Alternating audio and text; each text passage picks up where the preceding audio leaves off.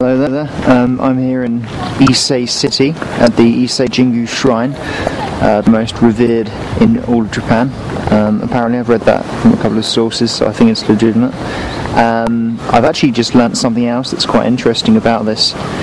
See the torii there, the gate that kind of symbolises the entrance to the Shinto shrine.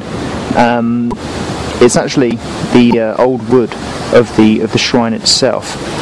So every 20 years they destroy the shrine, and well, they take it apart rather, and the old wood is used to build a new torii gate, which is what you can see there.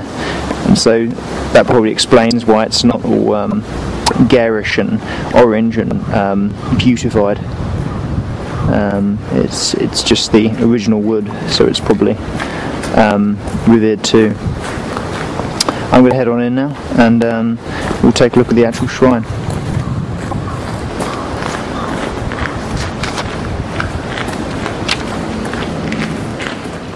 I'll give you a little update on my travel plans. After Ise City, I was meant to go to Gujo, which is a little town, but unfortunately I'm not going to be able to get there because of time issues. The fact that the Shinkansen, the bullet train, doesn't go through there, and the ticket I would have to buy would be quite expensive, and so I'm just going to go from Ise City to Takayama. I'm going to be there this evening, so that's my plans at the moment.